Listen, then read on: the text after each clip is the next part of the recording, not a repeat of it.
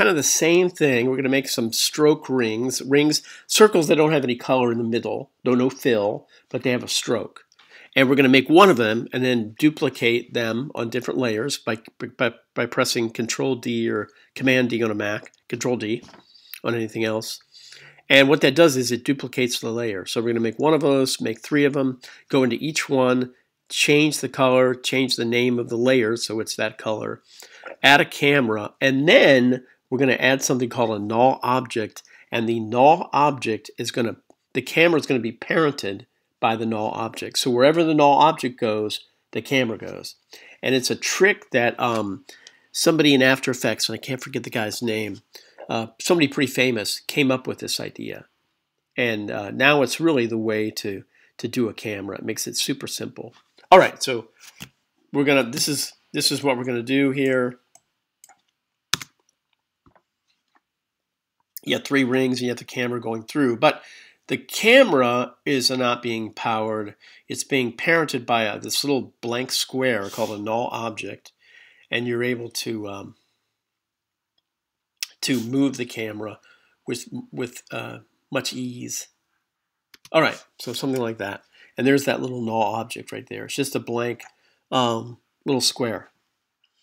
So I don't know how this guy came up with this, but After Effects, you know, I think people were trying to figure out what this thing null object was, and now this is generally how it's used. So I'm going to make, I'm going to stick with this, you know, project file, but I'm going to make a new composition. Again, you can make multiple new compositions and call it circle null object. And again, HTTV 1080. I'm going to make mine 30 seconds, but I'll shorten the workspace. 1920 by 1080. Okay. All right, so here it is. Now, the first thing we're going to do is make a ring, make a circle. So I'm going to grab my ellipse tool, and before I do, I'm going to go over here, and if I have a fill color here, I can click on the word fill and say none. Okay? That where there's no color when I make it. And then the stroke, you can click, if you don't have a stroke, if you don't have a stroke, you can click on the word stroke and choose the second one, solid. And then you can up the pixels and make it like, you know, 70 or 80 or something, make it kind of thick. And I'm going to, you know, I can keep the color yellow. So I'm going to hold the shift key down to make a true circle. I'm going to hold the shift key down while I use this and make it, you know, kind of like that. Okay? And then what we're going to do is I'm going to change this word to yellow. So just hit the enter key. Okay? And then I'm also going to make this 3D. Okay? And again, if you don't see that, you can hit the toggle switches. And you're looking for the little cube icon. And then I'm going to click on here. Just a second here. I'm going to click on here. Now my access point is in the middle. If it is not, you can go to Layer, Transform, you know, Center Anchor Point in Content. Yeah, just in case. Now I've got one of those, but I need 2 more.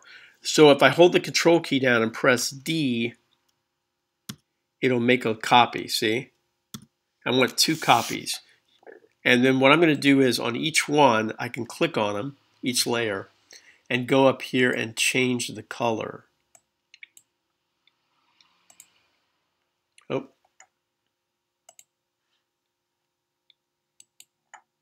Oh. Sorry, they were under each other. Okay, sorry.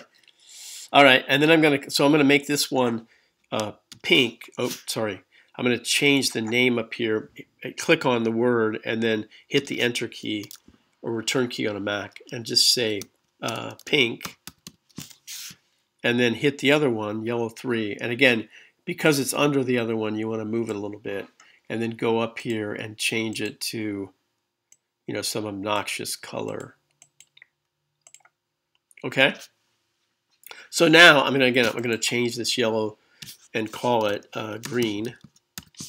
Okay, so now I have 3D layers, and notice up above here, now again, if you don't have 2 views, you could go down to 2 views, and this is the top view, and if you want to use this in 3D, but notice they're all in the same space in the Z, so they're all beside, they're all beside each other, which is fine.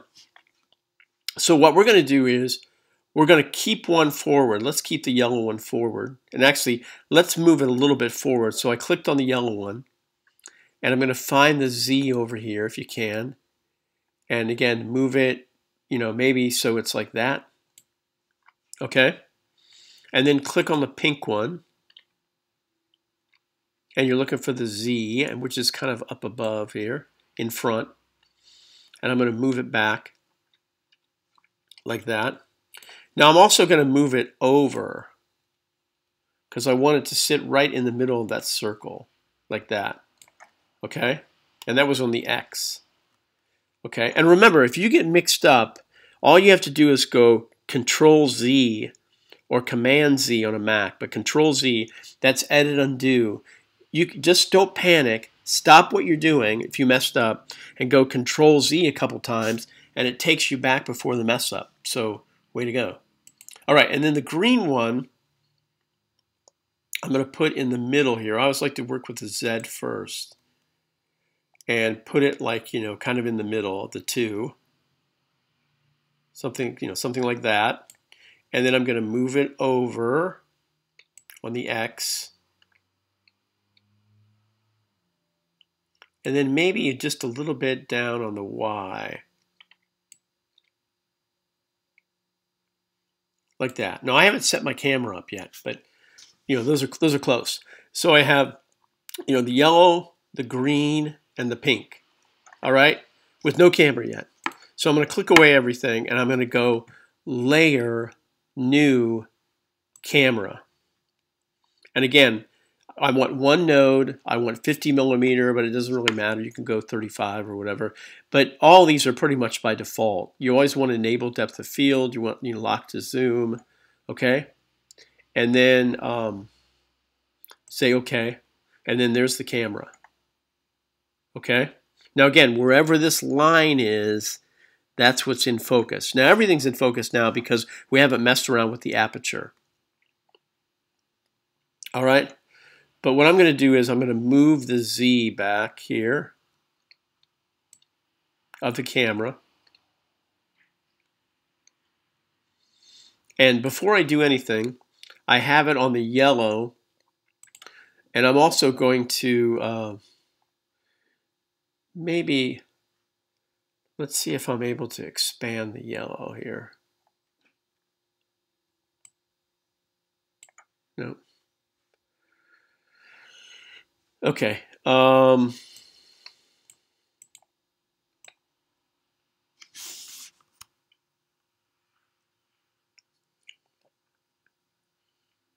Like that. Okay, it kind of stretched a little bit, but that's okay. All right.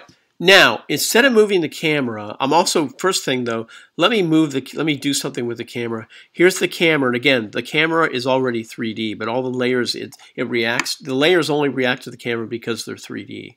So you have to make sure these are all, on. But I'm going to click this little arrow where it says camera 1 and go to the camera options again. Make sure depth of field is on. And then here's my aperture at 25. I'm going to move it up, and as I move it up, things become out of focus. See?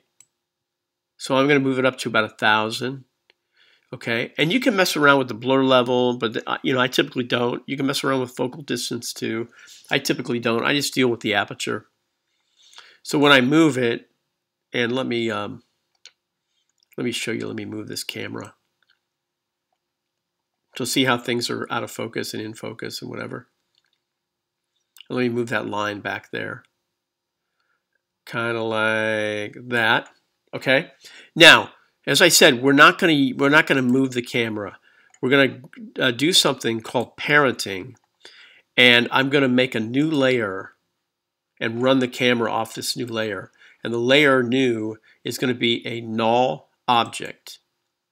And see this little square, this blank square right here? That's a null object. So what I'm going to do is I'm going to rename the null object. I'm going to go over here where it says null2, hit the enter key, and say it like camera op or something. It's going to be operating the camera. Okay. And then what I'm going to do is I'm going to go to the camera layer, and where it says parent link. Now again, you can switch these little switches, but where it says parent link, I'm going to go to the camera and make the parent of the camera camera op. All right, so parent, and then I chose camera op. So that means now wherever the camera op goes, the camera's going to go. Okay. Now, before I do anything here, you'll notice that my access point of my little camera, and notice a null object is just a blank square, but my access point is up here. So I'm going to do the same thing. I'm going to go layer, transform, center anchor point in layer content, and it moves it down. Just generally, I like to do that. Okay? All right. So now what we're going to do is I'm going to go to the camera op and hit the P key and set a keyframe. I have my scrubber at the beginning here. I'm going to set my little stopwatch. Oh, sorry. I need to make this camera op a 3D. Okay. All right, so it's 3D now. Now what I'm going to do is, as I said, let me click this and just press P on the camera op. And now there's 3D. There's X, Y, and Z. Okay. So I'm going to hold it. I like to let me set it again. And notice again when I do set the stopwatch, it makes a little dot, a keyframe. I'm going to move it down just a little bit so it doesn't start right away. And then I'm going to click this little thing. It's an empty little keyframe that when I click it, it sets another keyframe. And the cool thing is, again, it's a way to have things not move for a moment. Right? And the cool thing is I can move, if it's not long enough, I can move this down. You know. But let me move it back up. Like that. And then I'm going to go down here, maybe 5 seconds. And now this is the weird part. I'm going to move the null object. So I can do it a couple different ways. The easiest way is, there's a couple different things. On the z-axis, I can keep doing that. I can also go and grab the Z and move it down on the overhead.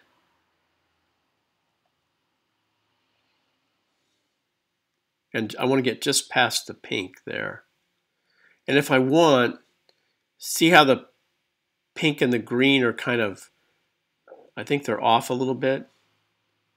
So I can also move the X a little bit. Whoa, whoa, whoa, whoa, whoa.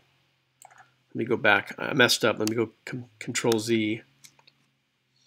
And all I want to do is just barely move it.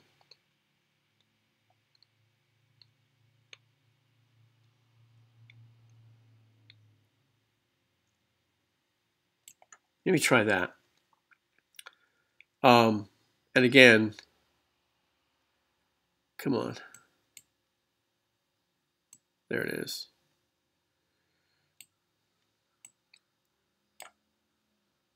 Too much.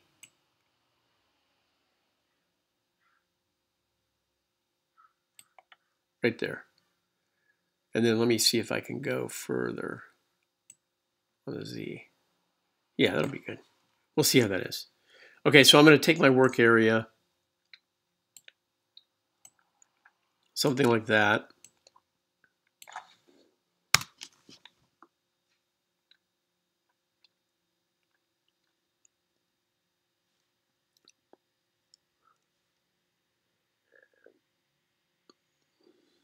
Man, it's taking a long time.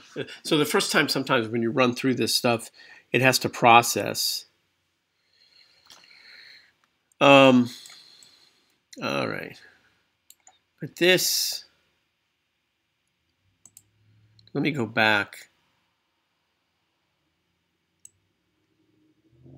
there.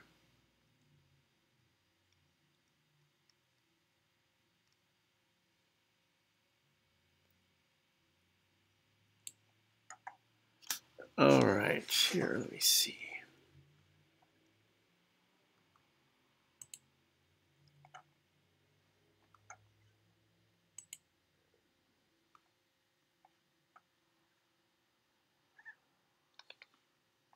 Maybe I was just zoomed in. Yeah, okay, it was right. It was zoomed in. So let me play it again here. And again, the first time this thing loops here, it takes a while to process. So let me, but I was zoomed in, and sometimes you don't know you're zoomed in. I like to see a little bit of the gray area around my screen. Yeah, there you go. All right, it took me a little bit longer. I apologize. But again, we're moving things with the null object and not with the camera.